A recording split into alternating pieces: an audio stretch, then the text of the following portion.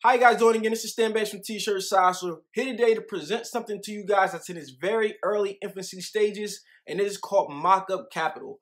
Mockup Capital are digital files that you can use with your designs to make them look realistic and display them to your customers. If you haven't been showing your designs to your customers looking nice, or you've been taking photos you weren't really happy of, I created a solution for you if you have Photoshop. If you don't have Photoshop, you can head to the website, upload your file, and have me do it for you. So let's get to it.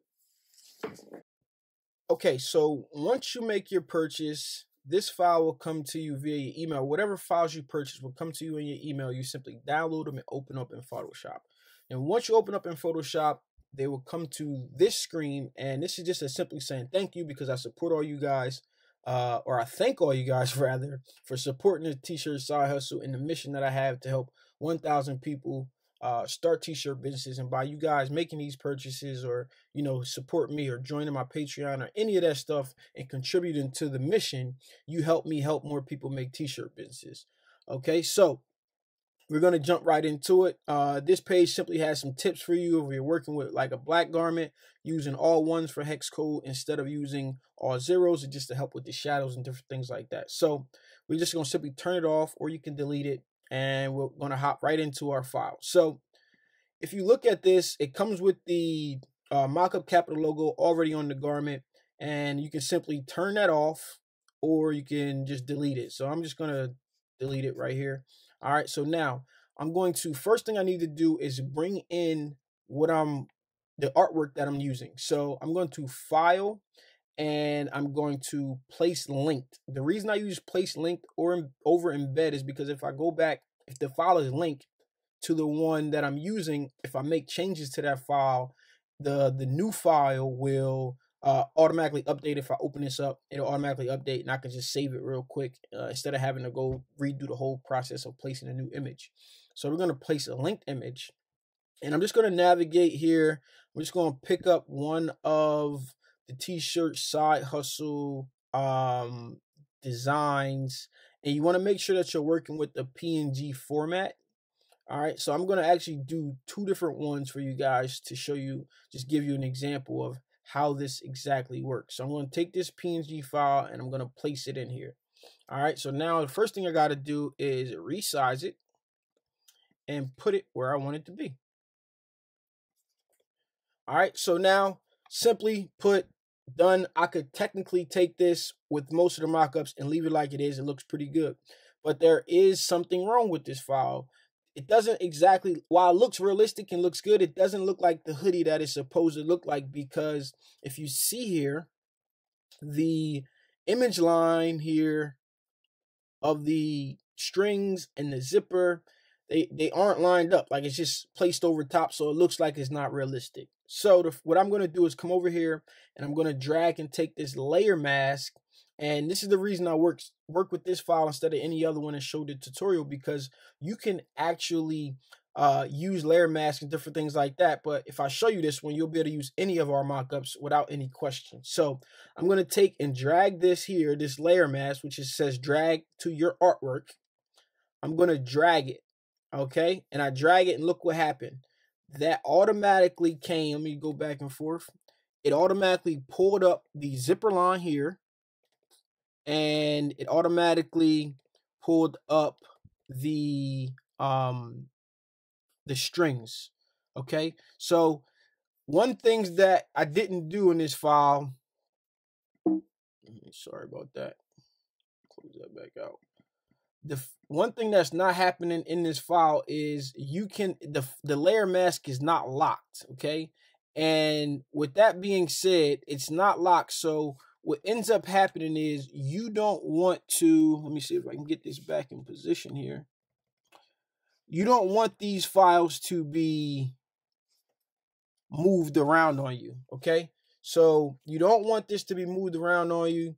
You want it to stay there. So I can drag this, and no matter where I place this, it will leave the strings and stuff intact where they're supposed to be. So the reason that it's not locked is because if I do that, if I lock it, the strings and stuff move with my artwork, okay? By default, usually they come in locked already, but I just wanted to make that clear for you guys to see. Now, I got this mock-up all laid out. Looks great.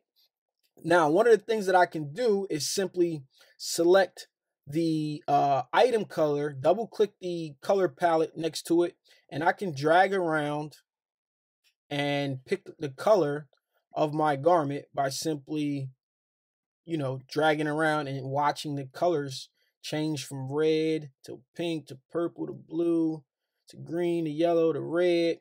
Whatever color it is that you want to work with, you can go ahead and have that done. So I'm going to put the all ones, 6 ones back in here to make the garment black. Oh, no, let's go to a gray. So one layer that is included in most files is the heather layer. And you simply click on the heather layer and it gives you the heather pattern. And then you can adjust the opacity of that to say how much heather you want to show, a lot or you want to show it faintly, or whatever the case there is.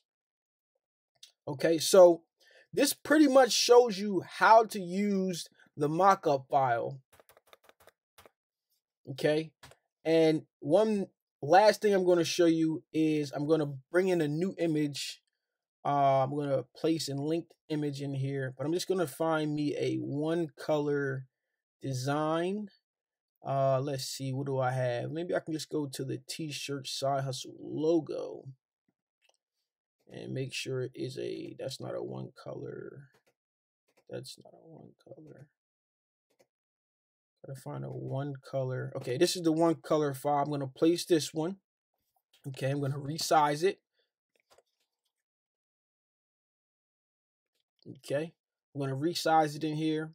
And the reason you want to work with PNGs, while this is a PNG, it has no border. When I'm working with the one color file, again, I'm going to turn it on active. It's black. Okay, and I'm going to unlink this, and I'm going to move my strings up here. Okay, and I'm going to adjust it, place it how I want to place it. Okay, so if I wanted a black logo, this is perfectly fine to use. I just would change the color of my hoodie, right? Looks good. Whatever I want to do with it, just pick that color, fine. But what if I wanted this white? Do I need to go back to my graphic designer? Do I need to reopen my file up and put a file in that's the color of the logo that I want? No, I don't. What I can do is add a color overlay. So I'm going to take my artwork. I'm going to click on the layer of my artwork. I'm going to double click on the side here. And I am going to simply select, where is it at? Color overlay. Color overlay. Okay. And right now it's overlaid in red, so it disappeared. But I'm going to cover overlay it in white. I can cover overlay it in gray. I can pick any color on this palette and overlay it with that color. And now I don't need to do anything extra in order to change the color of my design. But if I did that, I'm going to show you guys. If I did it with the other file, it's a 2-color. Okay, so I just click OK. I click OK. And now I have a new mockup. I can simply save it as a PNG, open it up, file save as, save it to whatever folder, change it to a PNG, and now I have a PNG mockup that I can take into my other files and make some marketing materials, or just simply drop a background in here and just start displaying it the way I want it to be seen, right?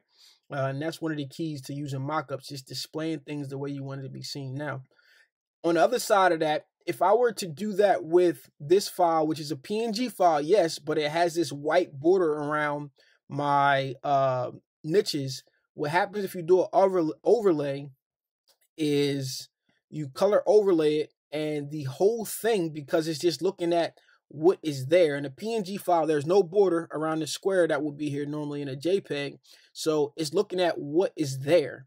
And it doesn't see that there's a white layer or a green layer or a color layer and a white layer.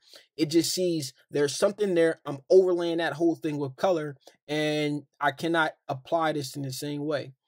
Okay, so in a future video, I will do how to do a 2-color overlay with 2 different colors so that you can make a bunch of mockups fast and not have to keep saving and resaving out your original artwork to do so. So this has been a tutorial on Mockup Capital, and just stay tuned for some closing remarks. All right, so I just showed you how to create a mock-up using Mockups from Mockup Capital, and I want to just give you guys some information on it. And it's in its very early infancy stages. There will be more mock-ups, better mock-ups.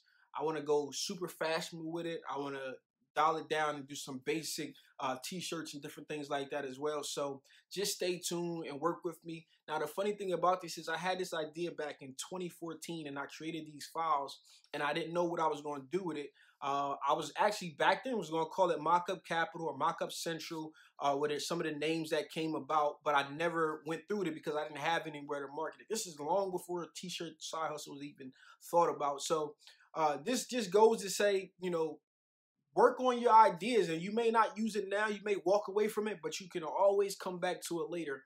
Now, in the future, two things that I'll be offering right away, one of which I already mentioned, was basically I can make your mockups for you. I don't suggest you get a Photoshop subscription for mockups if you have a clothing line with 1 or 2 or 3 designs. If you're not like going to be making a bunch of them, or you're not already designing and have Photoshop, or you're using a different program, I don't suggest that you get Photoshop. So it'll be an option for you to upload your image and get your mockup created for you. And the more you do it once, maybe it'll be some type of discount applied to it. I'm working on building that in. And the second thing is, if you take photos of your real garments, and if you don't know how to take the background out, I will be doing some teaching on that. But if you need me to take the background out of it or something like that, that would be another option on there as well. The third thing will be revectoring of artwork. So I'm gonna be building these few things into Mockup Capital that I think everybody could use and utilize as a service, and it help you out with what you have. Like if you work with a graphic designer you can't no longer get in contact with, but you need a PNG file, you don't have one, and you need your artwork recreated, whatever the case may be.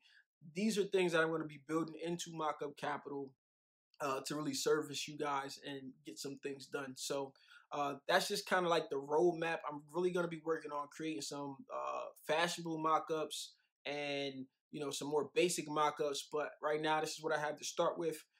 If everything goes well and I get good feedback from you guys in the comments here, or email and some requests and different things like that, I will start to work more on that.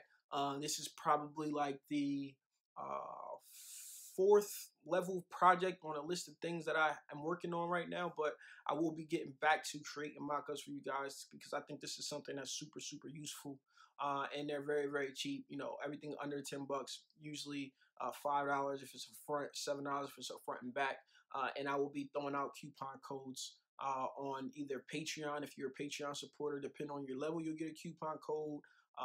For holidays, I'll be giving out coupon codes, so different times like that. So I appreciate you guys for watching. I hope you learned something. Comment, questions, requests, all of that good stuff. Comment below. Make sure you subscribe if you haven't, because I'm going to continue to bring you content, especially starting 2019. I got some big, big plans. If you don't already, follow me on Instagram at tshirtsidehustle. That's where I'm in contact with you guys on a consistent basis, making posts and comments and questions about answering everything and just bringing good content there. So this has been Stan Banks from T-Shirt Side. So I hope you